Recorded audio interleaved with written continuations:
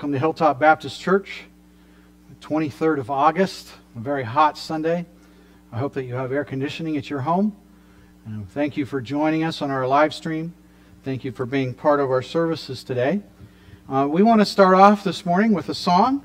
So join us as we sing Mighty to Save, Mighty to Save.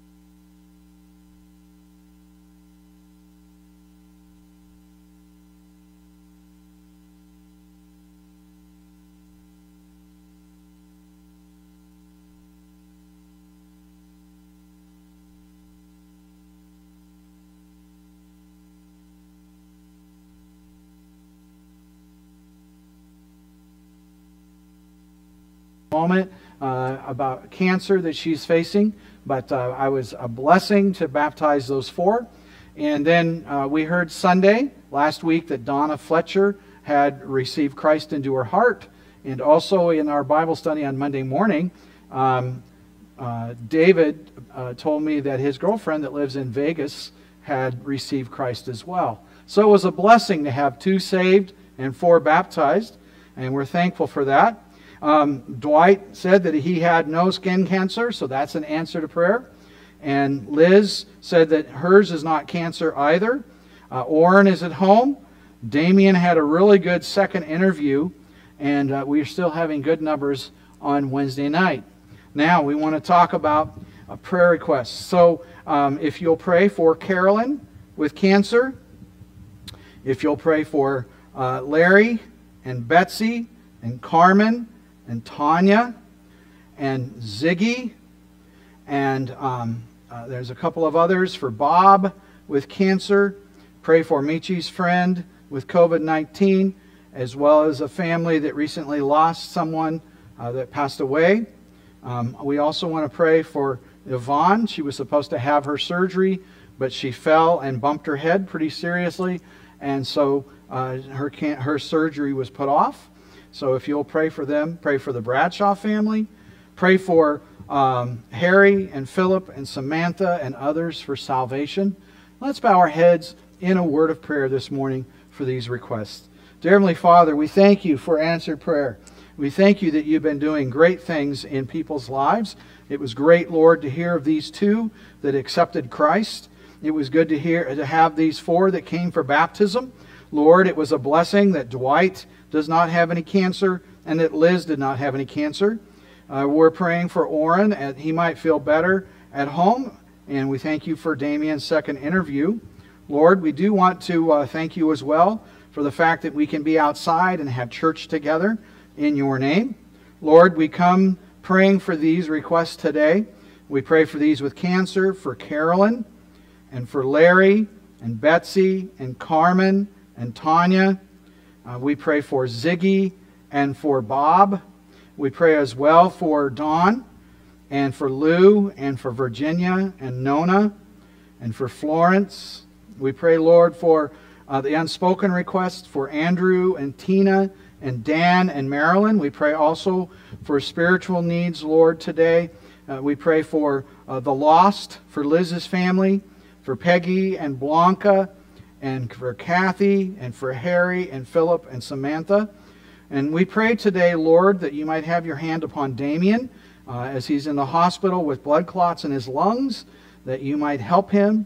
The doctors and the physicians and the specialists will be able to take care of things so that he can get out soon, Lord, and that the blood clots will go away, and that they can know what's causing this, and that he'll be well and doing much better. We're thankful that you took care of him and protected him at this time and did not allow things to be any worse.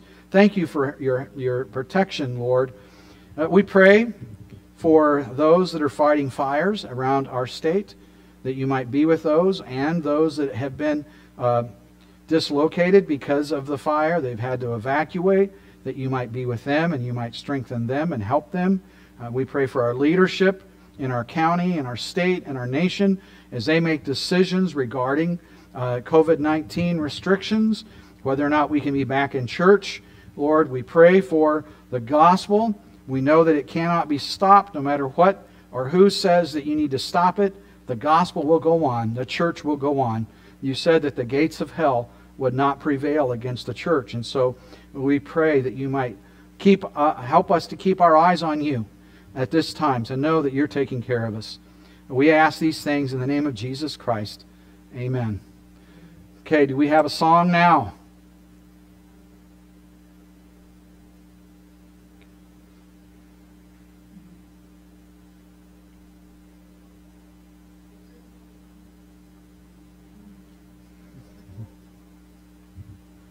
Okay. Well, we can sing Amazing Grace together. So join me in singing Amazing Grace. Amazing grace, how sweet the sound that saved a wretch like me. I once was lost, but now I am found. Was blind, but now I see. 'Twas grace that taught my heart to fear, and grace my fears relieved. How precious did that grace appear the hour I first believed. When we've been there 10,000 years, bright shining as the sun, we've no less days to sing God's grace than when we'd first begun. All right, my talented team, do we have a song now? All right. Well, we had music, I promise you. Maybe we'll double up on them next week. I don't know. We were going to sing, I think it was 10,000 Reasons Are Mighty to Save and Shout to the Lord. So look them up on YouTube and sing along with them, but just not during my message, okay? So we're going to continue to talk about the last days. We're going to continue today to talk about the last days. So we're in the book of 1 Thessalonians today. 1 Thessalonians chapter 5, verses 1 through 6. Now let me give you a little background on this before we read this. In chapter 4, these words are said, starting in verse number 13. But I would not have you to be ignorant, brethren, concerning them who are asleep, that we sorrow not, even as others who have no hope. For if we believe that Jesus died and rose again, even so those who are asleep in Jesus will God bring with him. For this we say unto you by the word of the Lord, that we who are alive and remain until the coming of the Lord shall not precede those who are asleep. For the Lord himself shall descend from heaven with a shout, with the voice of an archangel, and with the trump of God, and the dead in Christ shall rise first. Then we, which are alive and remain, shall be caught up together with them in the clouds, to meet the Lord in the air, and so shall we ever be with the Lord. Wherefore, comfort one another with these words. So Paul says these words, and then he goes into chapter 5. And again, remember, in the Bible, the verse and chapter divisions were placed later. And so the things that we're going to see would have been read immediately after Paul gets through with saying that we should comfort one another with these words. And he goes into about the return of Jesus Christ, and he tells the early Christians that they should be watching, that it's going to happen, that it will come like a thief in the night. And so we read these verses, and we're going to start in 1 Thessalonians chapter 5 and verse number 1. It says, "But concerning the times and seasons, brethren, you have no need that I should write to you." Now we found out last week, as he was writing in 2 Thessalonians, and this has also been seen in Peter, that some of the early Christians were a little confused. This is just within 40 years of Jesus ascending up into heaven, 50 years. And they're saying, well, maybe he's already come back. And so we saw last week that Paul said that unless there come a falling away of first and the man of sin revealed, that the Son of Man would not return. And so we should know these things. We should have a grasp on these things. We should have these things in our heart so that we're not afraid. Sometimes when I'm reading a book, I like to read fictional books. I like to read autobiographies or biographies. I like to read historical books. And sometimes as I'm reading, the story is full of twists and turns, and I get tired of reading it because it's got like 4 different storylines going on. And so I simply take time and I just go to the end of the book because I want to find out who did it. You say, well, that's cheating. Well, I might go back and read the rest of the book, but sometimes I just skip. And it's not Dr. Seuss books that I'm familiar with in reading. I've read enough of them to my daughters growing up. I could probably quote you some of them from there. I could probably tell you the whole foot book from Dr. Seuss. I could probably just say the whole thing. I read it so many times to Katie and to Ruth and to Kelly. But I'm talking novels, to read to the end or to skip to the end to find out who wins or who ends this thing. So now with the Bible, it's okay to read to the end and find out at the end. Because, you know, as we as believers, if we know, if we're aware, then things that are happening don't get us running around like Henny Penny.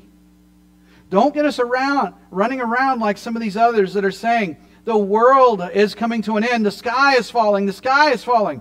I have every confidence that God will take care of everything, that He's fully in charge, His hand is on the planet still, and you say, well, why this, and why that, and why this, and why that? But if you have your life in Jesus Christ, you are not worried about what's going to happen next. Because the Bible tells us exactly what's going to happen next. That Jesus is going to return. And He's not coming back as a baby in a manger. He's coming back as King of Kings and Lord of Lords. He'll be on a white horse, and He'll come, and He'll land, and He'll slay the armies of the world that go up to fight against Him by speaking the words of His mouth. And then He will land on the Mount of Olives. He'll walk through the eastern gate into the temple, where He'll set up His 1,000-year kingdom, where the earth will return to the state it was in as it was in the Garden of Eden. Satan will be locked away for 1,000 years. And this earth, we will see what happens on the earth when God's in charge. When God's in full control. And so that's going to happen. That's exciting to think about that happening. But Paul said, you should know these things. Concerning the times and seasons, brethren, you have no need that I should write to you. I don't need to say this. So now as we look into chapter 5, we're going to see 3 things. The first thing that we're going to see is the day of the Lord will happen suddenly and unexpectedly. The day of the Lord will happen suddenly and unexpectedly. Now we're told in another passage that it's going to happen in the twinkling of an eye. Not a wink, but a twinkle. It's just milliseconds. That it's just going to happen.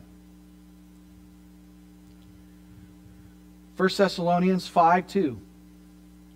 For you yourselves know perfectly that the day of the Lord so comes as a thief in the night. We are not in a world where thieves email you, send something through the snail mail, call your house, push your doorbell, and say, we're going to be working your neighborhood in about a week, and we just like to come and check off when you're going to go to sleep, and what time your what time your dogs go to sleep, or what's your dog's favorite food, and so we'll be around in about 2 weeks from today, and just have all your personal belongings and your wealthy things, your gold and your money and everything, your electronics, just have them sitting out in the open. It'll make it easier for us when we come in to steal from you. A thief doesn't do that. A thief comes when you least expect it, and it will come suddenly. Remember a few years ago here at the church, we had the Met trailers. The Met trailers are party trailers that are used by the association here in San Diego. They have everything you need for a block party. And we were having them parked here because we have a lot of parking area. And we came and found that somebody had taken time and had broken into each one of those trailers and had taken everything of value out of those trailers. And they were pretty bold about it. They were over here by the side gate in full view of the cameras, which we didn't respond quickly enough. We have an updated alarm system now. But it didn't seem to faze them that there were cameras there. They were loading up at 6 o'clock in the morning. And then another time they took everything out and they threw it over the fence into an empty yard back there. They could go through the park and take it out. We did not expect them to come. If we knew, if they'd sent us a flyer, now coming to your neighborhood next Tuesday at 5 o'clock, we'll be here to rob you, then we would have been expecting them. But no, the thief comes unexpectedly. And Jesus says this a couple of times in the Gospels, talking about coming as a thief in the night. It's going to come unexpectedly and suddenly.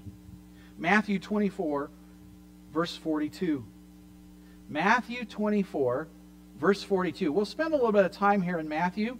If you want to mark it in your Bible and hold your place there, we'll go back to 1 Thessalonians 5 in a minute, and we'll return to Matthew 24 in a minute as well.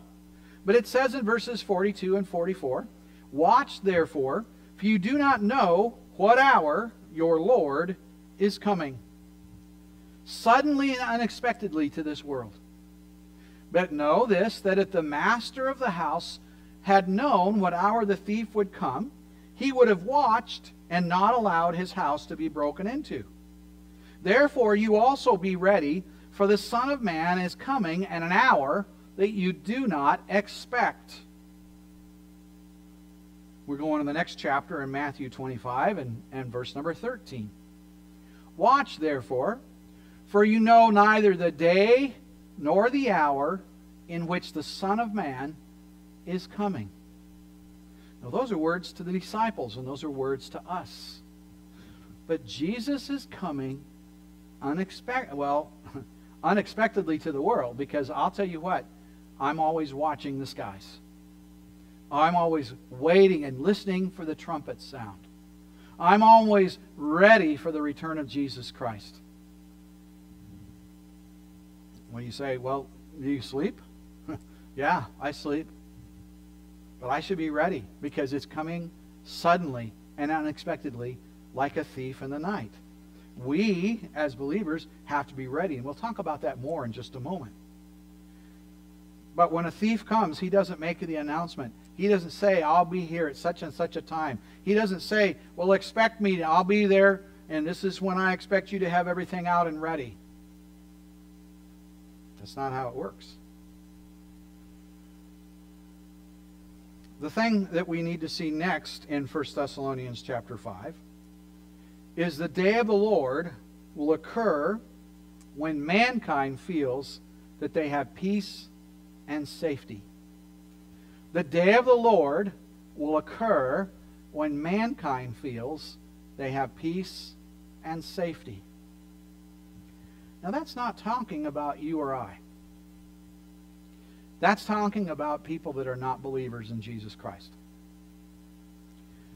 For a long time in our society, Christianity, according to the people that don't believe in God, Christianity is the thorn in the flesh of the common folk or of the higher education. They say that we're backward if we believe the Bible. They say if we believe the Bible to be true, that basically we're a fringe of society that doesn't have any place in reality. And they would like to shut us up. They would like us to not protest abortion and not protest injustice. They would like us to not stand for the orphans and the widows. They would like us to just be quiet and go away. Since the 1950s in America, Christianity has had less and less of influence in the public arena. There were a couple of Supreme Court cases Madeline Murray O'Hare brought, stating that prayer should not belong in school. She was very much of an atheist, although I find it very ironic that her son, that was raised in school, that she went to the Supreme Court about no more Bible reading in school, her son became an evangelist. He was saved and became an evangelist for a while. I haven't read any information on him recently. But from about the 1950s, we started removing Christianity from the public arena. It was fine to have it inside a church, but we didn't want to have it out in the public arena. We don't want to have Bible reading in school. I'll tell you this. I've known teachers that did nothing more than have the Bible sitting on their desk. They didn't have it open. They might read it between classes, but it was just sitting on their desk, and they got in trouble because it was sitting on their desk. Now, you might say, well, they removed prayer from school too. And there used to be public prayer in school, and sometimes they pray before football games, or they pray before other sporting events or other things. But for the most part, the only ones that are doing prayer in school are the teachers, that they might have the help they need to make it through the day, and the students, that God might help them to remember what's going to be on the test. But it's been moved from the public arena. Courtrooms have had the Ten Commandments taken down. Many courtrooms back in the 40s, in the 50s, in the 60s had quite predominantly displayed the Ten Commandments, because our country was built based on the Judeo-Christian moral ethics. And so they would have the Ten Commandments. Thou shalt not lie. Thou shalt not steal. And so they began to take them out because they said, well, people were offended because when they saw that, they felt guilty. Well, God's moral standards are God's moral standards. And they're a universal, overarching standard. It should always be wrong to commit murder. Always. But that's been removed from the public arena. And they've tried to put us in a little box. And so far we have freedom of speech, but in some countries around the world, they don't want you to talk about Christianity, or they don't want you to mention certain aspects about the Bible, because this society is wanting to remove Christianity's influence. That's because they want to have peace and safety. They don't want to feel guilty. We're teaching evolution in our schools, and evolution has no place for God. So if you get God out of the picture, you don't feel guilty about not doing what God tells you to do, or doing what God tells you not to do. But mankind is going to think that they have peace and safety when He returns. Let's go back to 1 Thessalonians chapter 5. In verse number 3, when they say, peace and safety. We've got the Christians all sort of quieted down, and things are going well. The world is doing well. And you might say, well, apparently it's not right now, but there's a lot of things happening. We talked about the man of sin last Sunday and how he's going to step forward and sort of settle everything down, put some oil in the water and make it smooth out. But when they say peace and safety, then sudden destruction comes upon them as labor pains upon a pregnant woman, and they shall not escape. So they're going to say, oh, everything's fine. We've got it made. We got the Christians in their little box, and they're being quiet, and they're not causing disruptions and problems, and they're not running around telling us we need to live a certain way, and everything's good. We got it. Everything's at peace. Sudden destruction will come upon them. I'd like to go back to Matthew chapter 24. This is talking about the return of God. And Jesus makes some interesting statements. And it parallels with 1 Thessalonians 5, where it talks about living in peace and safety. But what does it say? But as the days of Noah were, so also will the coming of the Son of Man be. Now, we can go back and look at Genesis chapter 6 and see what it was like in the days of Noah. God looked upon the earth and saw that wickedness was in man's heart continually. And the only spiritual people that he could find were Noah and his family. And God said, I will not wrestle with man anymore. I'll give him about 120 years. And so Noah had time to build the ark. And it was a very large ark. He built the ark. And we think that he had used that time to try to reach the communities around him. He tried to reach people and get people to live correctly. But they paid no attention to Noah. We've got it made. Everything's okay. We're fine. We don't need God. We're great. It says there in Matthew 24, verses 37 to 41, as the days of Noah were, so also will the coming of the Son of Man be. For as in the days before the flood, they were eating and drinking, marrying and giving in marriage, until the day that Noah entered the ark, and did not know until the flood came and took them all away. And so also will be the coming of the Son of Man be. Oh. You remember it's sort of become a joke that some guy with a crazy look on his face and long hair and a long beard, and he's wearing a sign on the front that says, repent, the end is near. And he's walking through the community and trying to get people to understand that the end is coming. And it's become a joke. And so when we as believers start saying, hey, it's getting soon, Jesus Christ is coming back, everybody's like, who's Jesus Christ? Oh, you're talking about that make-believe God that you guys use as a crutch? Psh, that's not who's coming back. We got to do this and we got to do that. And they're not concerned. We try to warn them what the Bible has to say about their need for salvation, about how people are sinners and they need Jesus Christ, and people don't want to hear it. People don't like to hear that. And so things are said and back and forth, and they're just living life. Living life, we don't care. Jesus went on to say, 2 men will be in the field because they're just working. One will be taken and the other left. 2 women will be grinding at the mill. One will be taken and the other left. Because it's going to be a sudden thing. When they least expect it. When they think they're safe and peace is upon them. His return will come. Look in Luke. Luke 17. This parallels Matthew 24. But it gives us a little bit more detail. And as it was in the days of Noah, so it will be also in the days of the Son of Man, when he returns. They ate, they drank, they married wives, they were given in marriage until the day that Noah entered the ark, and the flood came and destroyed them all. Likewise as it was also in the days of Lot. They ate, they drank, they bought, they sold, they planted, they built. But on the day that Lot went out of Sodom, it rained fire and brimstone from heaven and destroyed them all. Even so will it be in the day when the Son of Man is revealed. If you read in Genesis about the story about God coming and meeting with Abraham and sending 2 angels down into Sodom to warn Lot and to tell him and his family to escape the city, And Abraham spends some time talking to God and saying, what if there's 50 righteous? Will you save the city?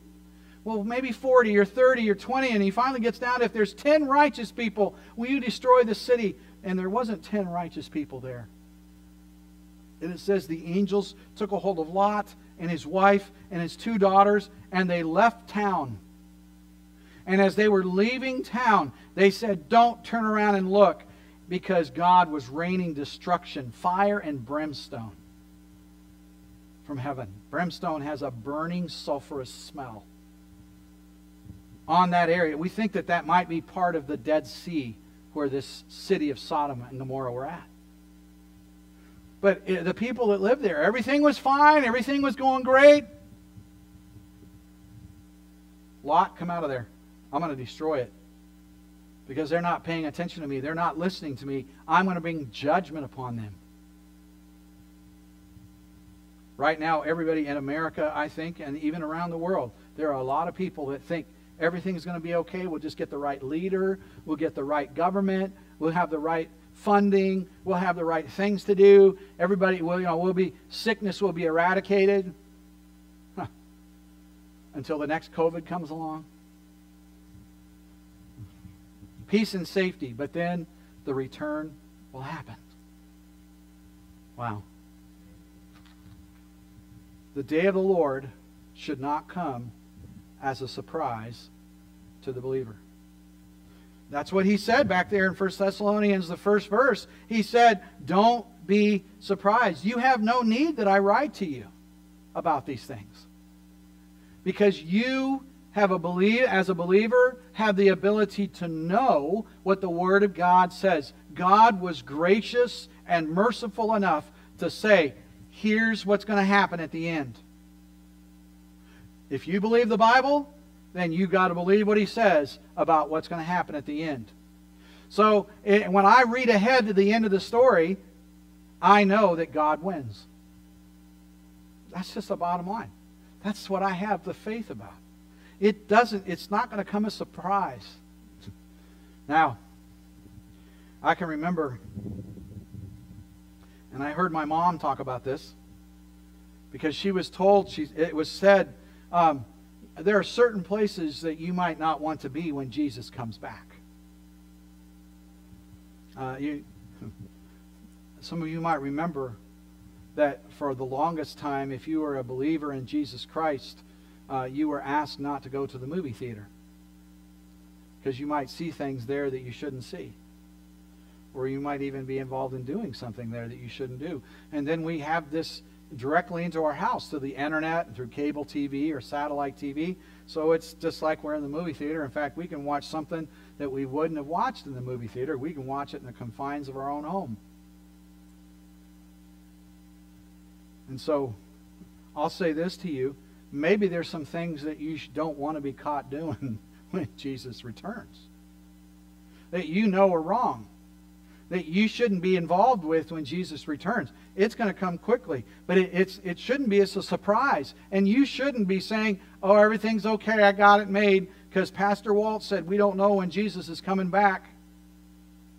I've already told you that back in 1988, there was a man that released a book, 88 Reasons Why Jesus is Coming Back, in 1988. He did a revised version the next year, 89 Reasons Why Jesus is Coming in 89. As far as I know, he didn't publish one that said 90 Reasons Why Jesus is Coming in 90 or 91 Reasons Why Jesus is Coming in 91. There have been those that have talked about a certain year cycle, that there's several blood moons and all these things. And we can, Jesus said, no man knows the day nor hour, but we should be awake and aware. Let's read what it says in 1 Thessalonians 5, verses 4 through 6. But you, brethren and sisters, are not in darkness, so that this day should overtake you as a thief. You are all sons of light and sons of the day. We are not of the night nor of darkness. Therefore let us not sleep as others do, but let us watch and be sober. When it says sleep, it means we're not paying attention. You should be reading the Bible. You should be studying it. You should be examining what's going on in the world around us and say, I see signs of the imminent return of Jesus Christ. We should be paying attention. We shouldn't be caught wanting, because we do not know when Jesus will return. We are of the day. We're not of night or darkness. We shouldn't be confused. One of the reasons that we have an alarm system here at the church is because, believe it or not, we have had thieves break in and steal. And so now we have some preparations. If they break in and steal, it will tell us that somebody's here so that we can deal with it. We had an individual come, and the custodians were in the building, and he saw that car, and he thought maybe I was here, and he could get some food or something. This was late at night. I don't know why he thought I was here. But he was frustrated because he banged on the doors and nobody would let him in. And finally he threw a rock through the double doors. You might remember that the cross on the one side was boarded up for a long time. He threw a big rock through that and tried to come inside. Police were called and responded. We didn't know that he would do that, but we have things that we can see and watch through cameras, and we have the alarm system so that we're not surprised if a thief decides to come back here to the church. Now again, the thief is not going to announce when he comes, but that doesn't mean we're not prepared. Maybe you have an alarm system at your place of employment, or you have an alarm system at your home, where at a certain time you push a button, and if doors or windows are open, the alarm goes off while you're safe in bed. It's to keep us prepared because we're ready. And folks, we should be ready. Don't be sleeping and not paying attention. You should be watching and waiting. Signs of the times are everywhere that Jesus' return is imminent. Let's go to Mark chapter 13. Mark 13 says, "But of that day and hour no one knows, not even the angels in heaven, nor the Son, but only the Father. Take heed, watch, and pray, for you do not know when the time is." But we can be ready. The Old Testament, in the book of Exodus, Jesus said, or God said to them, I need you to do something. I need you to take a lamb, and you're going to take its blood, you're going to put it on the doorpost of your house and over the lintel. You're going to roast the meat, and you're going to get unleavened bread, and you're going to get dressed, and you're going to be ready to go, because I'm going to deliver you tonight. And he sent the death angel who killed all the firstborn in Egypt, except for those that put the blood on the door. God said, be ready to go.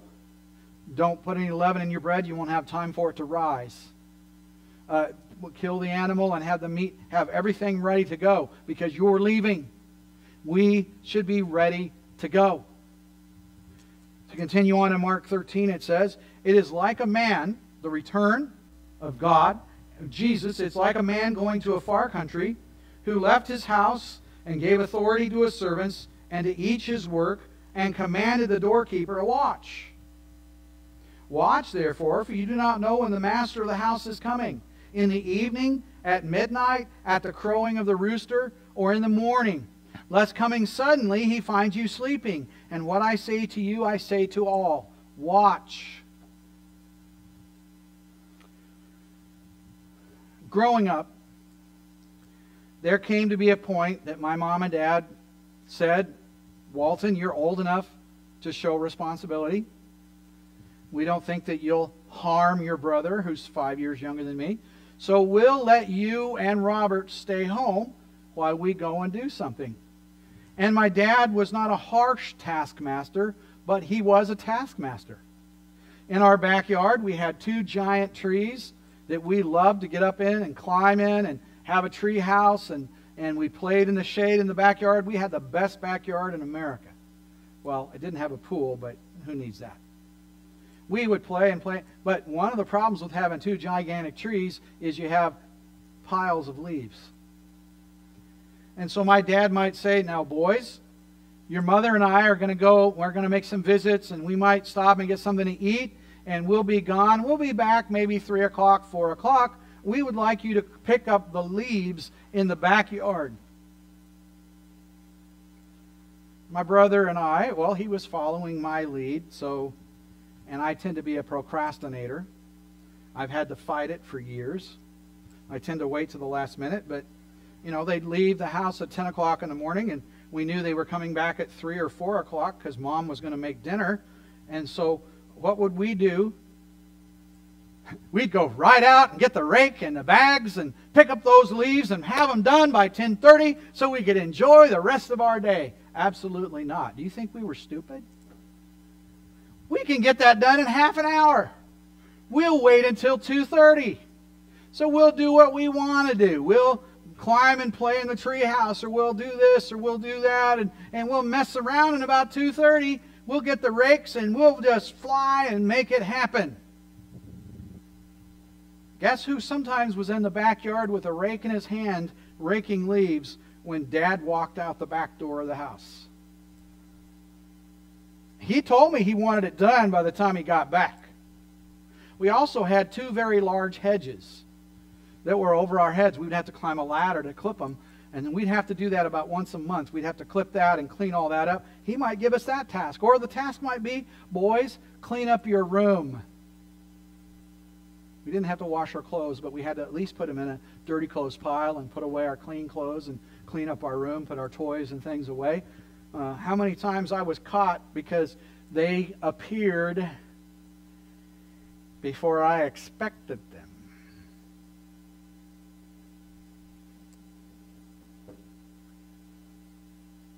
I don't know if you've ever been in that spot. I don't want to be there as a believer when Jesus comes back. I don't want to be putting off. You know what? I'll talk to my neighbor about Jesus Christ, but I'll wait a while. What happens if Jesus comes back tomorrow and you haven't talked? You haven't shared with him the gospel. You haven't shared with him how God changed your life. Or your family, your father, your mother, your children, your siblings. If you talk to them about Jesus Christ, well, I'll do it at Thanksgiving. Something will come up. I'll do it at Christmas. I'll try to get him to come to the Christmas Eve service. Something will come up. If we don't make things right with God, oh, I'll take care of that later. I've got plenty of time. We have folks in our church that are 90 years old. But for every 90-year-old in our church, there are probably 20 or 30 people who died at a much younger age. And so you can't look at it that way. And I know that we've been saying for many years, I heard it as a child when I was young, when I was messing around and not doing what I was supposed to do, that Jesus was coming back. Folks, that's now far past. That's 50 years down the road. Jesus is coming back. Are we ready? Are we ready? Are we doing what we're supposed to be doing? Back in Matthew, we won't go there, but it talks about the women that were waiting for the wedding, and some had their lights all filled with oil, and some of them didn't. They weren't ready. Are you ready for His return? Are you lined up with what God wants you to be doing? Have you done what God has told you to do? What I say to you, I say to all, watch. Let's go to Revelation chapter 3. These are words of Jesus to the church. And He says this to them, remember therefore how you have received and heard. You've gotten it. Hold fast and repent. Do the right thing. Therefore, if you will not watch, I will come upon you as a thief, and you will not know what hour I will come upon you. Jesus' return is soon. All theologians that have looked at Bible prophecy have said it's creeping closer. I mentioned this the other day, just as the minute hand on our clock is getting close to noon now. It's 15 minutes till. There's a doomsday clock that scientists and physicists have put together talking about how close the world is to nuclear annihilation. And I can remember hearing about that when I was a kid, and they'd say, well, the little hand is close to the 12 and the big hand is on the 11, or on the 11:57, 3 minutes till midnight. And when that gets to midnight is when annihilation is supposed to come. Folks, just as this morning our minute hand is now at 14 or 13 before 12, I think that that's how close we are to the return of Jesus Christ. And I'm not going to say 14 years. I'm not going to say 10 days. I don't know. But we need to be ready.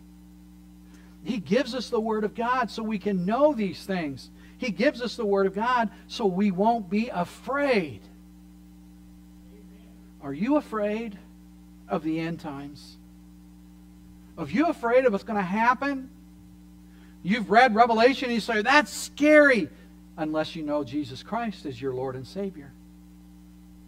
And then it's not scary. Many years ago, there was a movie that was on, and I forget who all was in it. I think Demi Moore might have been in it, and it was talking about the rapture and how this angel was coming in it, and I guess it represented Jesus Christ, and he was supposed to be doing things to start the tribulation unless there was another baby born. And so it was sort of a race to see if this baby would be born. Folks, Hollywood always has the answers, don't they? Somebody will make up a screenplay and say, this is how we're going to fix the problem. Or a politician will say, this is how we're going to fix the problem. Or an athlete, this is how we're going to fix the problem. The only one that's going to fix the problem is Jesus Christ. And it's not stoppable. It can't be stopped. So therefore, I need to be in the Word. I need to be studying the Word. How well do you know the Word of God? How well do you know God by praying and spending time in prayer and listening to Him, listening to the Holy Spirit? Because this will help you to be strong in your faith and endure to the end. Because that's what we need. That's what we need. Jesus is coming soon. Maybe morning, night, or noon. Could be any time. Are you ready? This morning, dear believer, if you know Jesus Christ, are you prepared? Are you standing on the rock of your salvation, on the foundation that is Jesus Christ, and say, I'm not worried about COVID-19, I'm not worried about fires, I'm not worried about famine, I'm not worried about pestilence, because God's in charge and everything is going to go the way exactly that He said it's going to go. Do you have that confidence today, dear believer? That it's in God's hands? I have absolute every confidence that it's going to go exactly as God has said in the Word of God. Now, if you're not a believer, or if you are a believer and you're struggling with fear, let's start with that first. If you're a believer and you're struggling with fear, then I want to pray for you today that you will not have any more fear about the end times, that you allow that to be placed in God's hands. Whatever happens, happens. Your salvation is secure. Your eternity is set. I want to pray for you that you won't be fearful. Or maybe you need, as a believer, to awake, to know that His return is soon. It's not 20 years down the road. Well, Pastor Walt, my dad used to say that Jesus was coming when I was a kid, and that was 50 years ago, and Jesus still hasn't come. Maybe it'll be another 50 years. Well, live like He's coming tomorrow. Live like He's coming tomorrow. If you don't know Jesus Christ, then I want to pray for you that you can find Jesus Christ. Salvation is simply admitting that you've broken God's laws, that you're a sinner. The Bible says that all have sinned and come short of the glory of God. Also believing that Jesus died on the cross for your sins, to pay the penalty. Confessing your sins and confessing that He is Lord and Savior and inviting Him into your life. That's all salvation is. I know I'm a sinner. Please forgive me and come into my life. Come into my heart. Make me new. I believe that You died on the cross for me.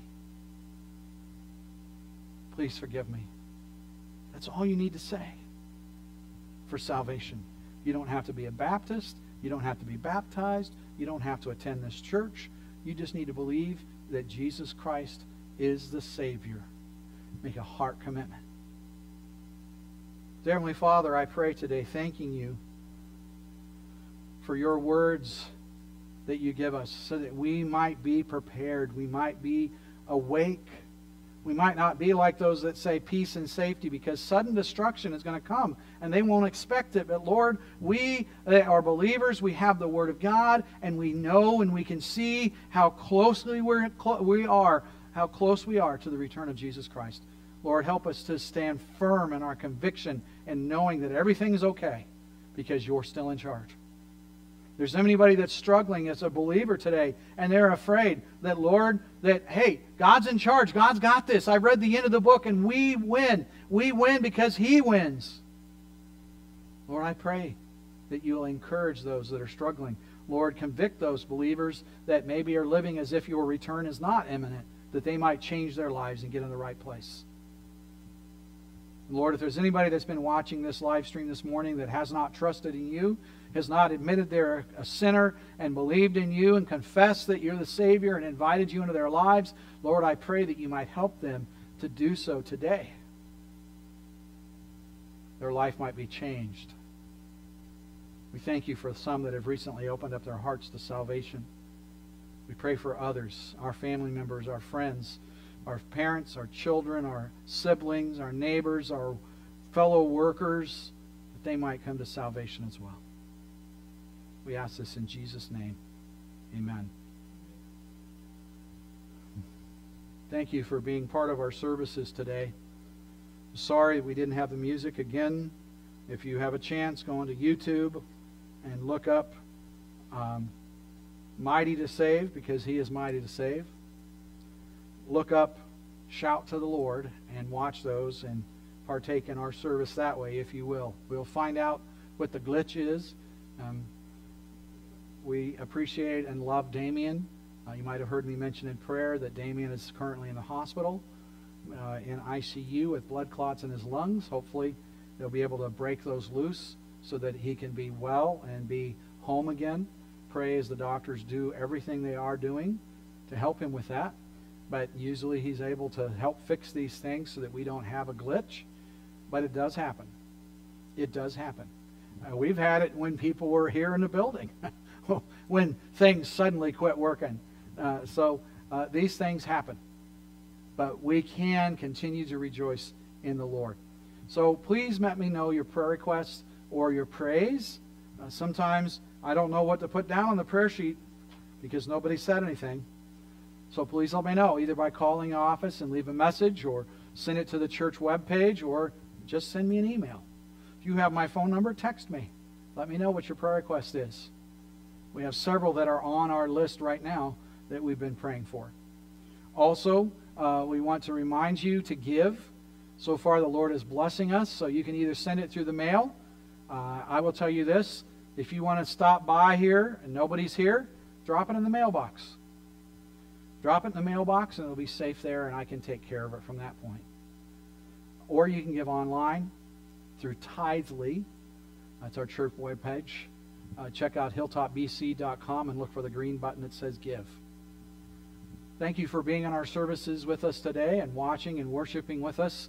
Remember what Jesus said in Matthew 25:13.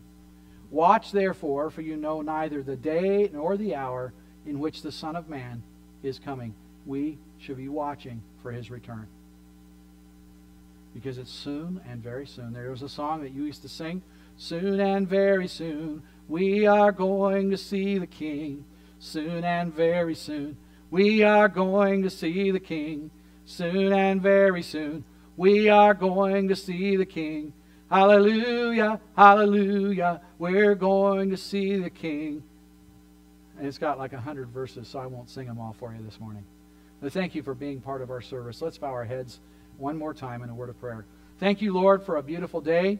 Thank you for the Word of God and what it contains and how it can give us hope for the future. Help us to be awake for your return, to be watching as you come as a thief in the night. We ask this in the name of Jesus Christ. Amen.